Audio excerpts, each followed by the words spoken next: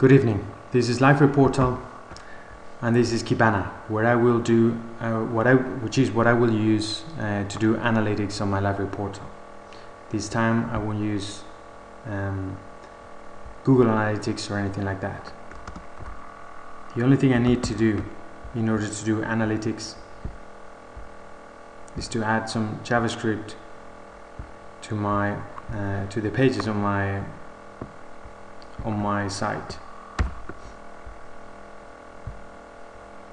Once this is done, my events, as you can see on the right hand side, are being captured, and I am sending AJAX requests to a server that is writing everything in Elasticsearch.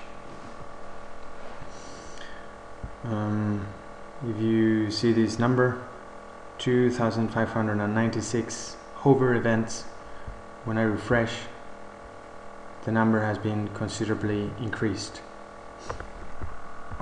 Same thing will happen with the clicks. I start clicking on the page, you see all the click events at the right hand side. When I go back to Kibana, if I see the count, the current count is 1,145 click events, and if I refresh, I have 1,223 events. As you can see, using Elasticsearch and Kibana to do your analytics shouldn't be much harder than using Google Analytics. Thank you.